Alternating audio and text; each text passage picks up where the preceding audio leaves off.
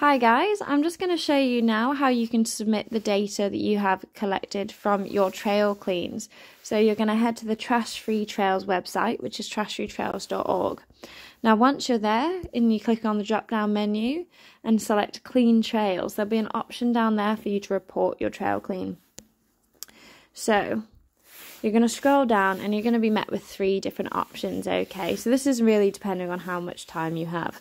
So you've got the full trail clean report, you've got a quick report option, and then you've got the trash count. So the trash count is there for people who haven't actually managed to get out and pick up any single-use pollution, which is totally fine if you don't have the time. But if you could spare an extra 2 minutes just to have a bit of a count of what you've seen, and then if you could let us know following that link there. You've also got the quick report option, which has got slightly less questions for you. I personally like to fill out the trail clean report, so let's do the full one with you. Now, once it's open, you're going to have a load of questions to answer. Now, they're all super simple. For example, the date of the trail clean activity and where you were cleaning. So yesterday we were at Winlatter. We mainly focused on the mountain bike trails there, but we also did the car park and some of the walking trails, like on the fire road.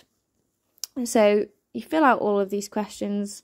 Like I said, it doesn't take long. How many people took part, approximate amount of time, that sort of thing. You can then tell us exactly what sort of things you were removing and how much of it you were removing. So you can see here I've already filled out the section as well. It really doesn't take too long, guys. You know, here we are. Now, once you've filled all that out, you can then tell us the total number of items that you removed, what percentage of these items were single use. For us it was 100%, and whether or not you recycled those items. Then you'll be asked which brands you found most of. So for example, yesterday everything we found was pretty much gel ends, so High Five and Science and Sport were our main culprits. Once you've filled out that section, you'll then be asked about animal impact. So, did any of the stuff you find show signs of animal interaction? For example, teeth marks or, heaven forbid, a dead animal inside. It does happen. So yesterday we found a can that had been chewed through. Fill that in.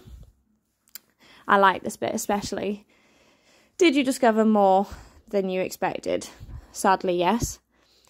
It made me feel very sad, but it always does. But once I'd removed it, I felt absolutely brilliant, so I'm going to let the guys know that.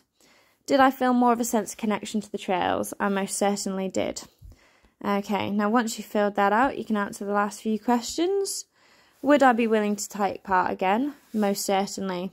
And then you can upload any photos, any additional thoughts, but if you don't want to do that, you can just go ahead and submit.